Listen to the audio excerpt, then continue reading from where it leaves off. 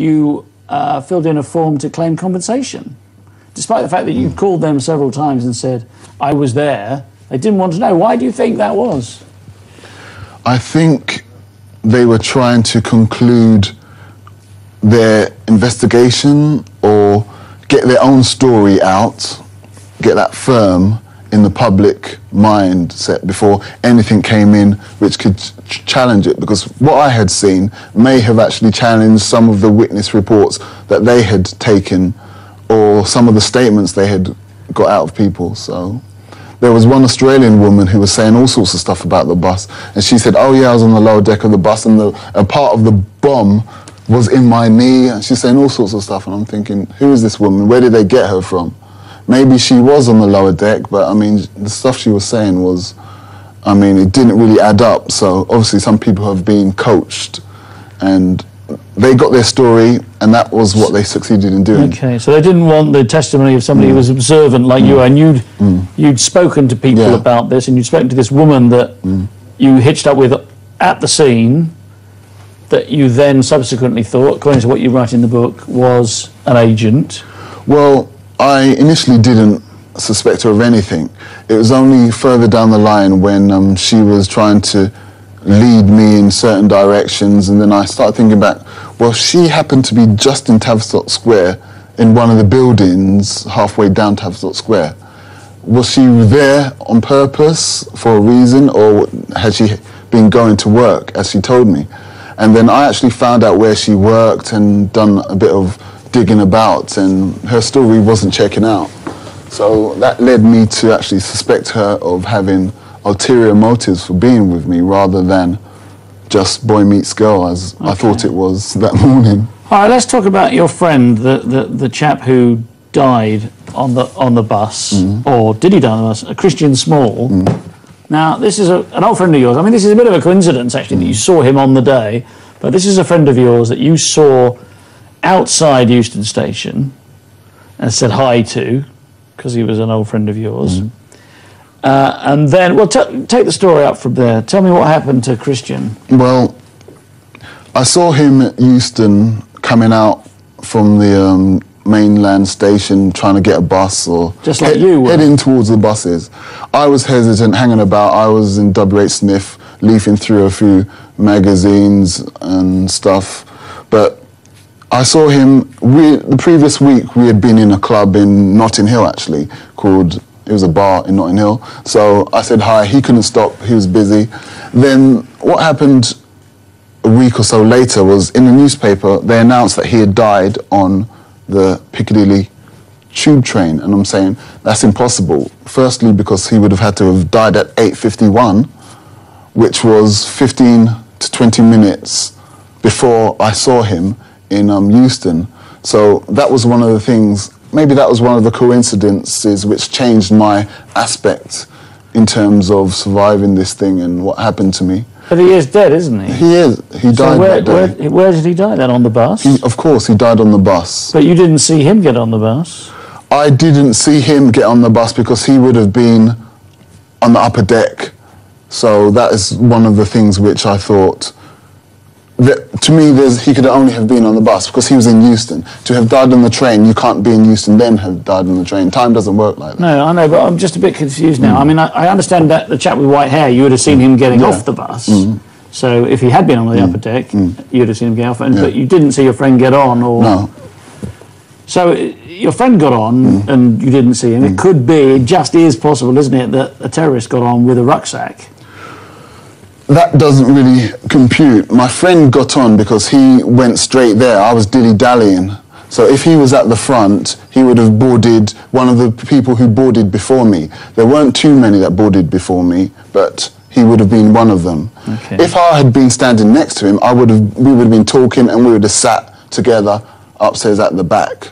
So I don't know, it's just fate, it could be destiny, that he went his way that morning and I went my way that morning. Why were you leafing through magazines? Were you not keen to get to work, or? I had no idea of how to get to work from Euston because I'd been totally thrown off course. That's the thing. So I walked into WH Smith is right near the exit.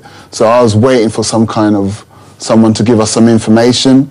So I just started... So you thought there might be an announcement saying you can get back on the trains or... Something like that, because you didn't know it was a bomb then, did you? No idea. We just thought it was a power surge. Yeah. So okay. That was how I ended up eventually getting to the bus stop. But the thing is, it took a long time for buses to actually arrive that morning, about 25 minutes. Euston normally has tons of buses. Yeah, sure. 25 minutes and not one bus. So it was like... There were lots of people It was like biblical scenes there when a bus appeared on the horizon, basically. So then it just all changed, and I just dashed. I went...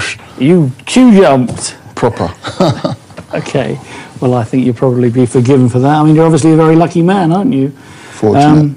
Yeah, very fortunate man. So there you are in this... You're now in a relationship with this lady. Do you want to name her? It's probably not her name anyway, is it? I feel no need to name her, to name and shame. I wasn't in a relationship with her. I was taken with the prospect of being in a relationship with her because of the manner in which we had met. We had met on Tavistock Square. There was covered in blood? Actually, I'll go into a little something about that. There was a woman who was covered in blood, okay? Yeah. I was escorting her. I wasn't, this is not the one you then had this... Yeah, of course, I'm not going to fall in love with a woman covered in blood. Well, you might be... She was covered in blood, I was helping her. Okay. And then as we were going to the building where they were helping her, I saw this woman staring at me, and I thought, whoa. But even at that moment... Well, I didn't think whoa like that, but I thought she was kind of nice. Anyway, but this lady, she was so shocked she couldn't actually speak. I was trying to talk to this lady, she was shaking. So I had to deal with her, and that took around 15 minutes. You found help for her inside one of the buildings there, didn't you? A building. Linton House on Tavistock Square. Yeah. Very helpful people there. So they provided water, bandages, so on and so forth. Plasters. I got a little plaster for my hand and all that stuff. And then when I came out, that was when I met this individual who I'd noticed as we'd been shuffling down Tavistock. Right, so she wasn't injured in any way then? She wasn't hurt. I was a bit confused. She wasn't hurt, no. Okay, so you got into this strange relationship with her. Yeah, strange, yeah. And all the time you're being followed by people are watching you, people have got into your apartment. Apparently. Yeah. Want to talk a bit about that, about what they did to show you that they'd been there? Oh, it's just standard things. I mean, these people are very skillful. They're very highly trained in covert surveillance. Well, not that covert, if you noticed them. Well, and they wanted you to see that they'd been there, didn't they? That's because they were trying to intimidate me at some points. So obviously, to intimidate someone, you've got to give them a show of force or scare them. So that's why they were a bit hot and cold. At times I couldn't see anything and I was just getting on with my life, but I'm wondering, where are they? Where are they going to pop up from next? And then other times I'm just like, whatever. And they did things like, in your book you describe how you had a little bowl where you kept 20p pieces for meters or something. Oh, for the car. Yeah, and there were 5 of them in there, or so you thought, but when you came home, there was a £1 coin. Yeah, that was They'd taken your 20p's and changed it for you. That was just one of the little games, mind games they kind of like to play, I suppose. But I didn't actually let that get to me, really, because if I had, I could see what they were trying to do. So I'm kind of a spiritual, willful sort of person. If something is wrong, I believe honesty is the best policy at the end of the day. So I had to put my case, regardless of whether people think everything I saw was 100% accurate. Some people have their own kind of points of view. People have been emailing me and suggesting this and suggesting that. I don't mind listening to what you have actually come up with. They call them conspiracy theories, but I want to put a witness testimony, which is different from a conspiracy theory. So let's cut to the chase here then, Daniel, if we may. What do you think really happened on 7/7? And who was behind it? I believe there was a shady British intelligence operation mounted under the cover of what were terror drills in London, and many people died and lost their lives and lost loved ones. And I think that is evil. It's a false flag attack, and these things have happened going way back to the days of Rome. So, I mean, it's something that the people are unaware of, and they need to be aware of and on the lookout for, because in these times, I think there's going to be more of them, essentially. So that's why I said, I'm going to say what I've got to say for whatever reason. That's the kind of person I am. Do you think it now makes you safer? Because if you hadn't said anything publicly and written a book and been on websites, I know you've got your own website, thefourthbomb.com. Yeah. And it's the number 4, isn't it? Yeah, 4TH. Thefourthbomb.com. So you've gone public. I mean, do you think that saved you from perhaps being assassinated? Wasn't there a woman, for instance, who was in one of the buildings in Tavistock Square, went on the record as saying that she saw the bomb squad there before the bomb went off, and then suddenly died mysteriously?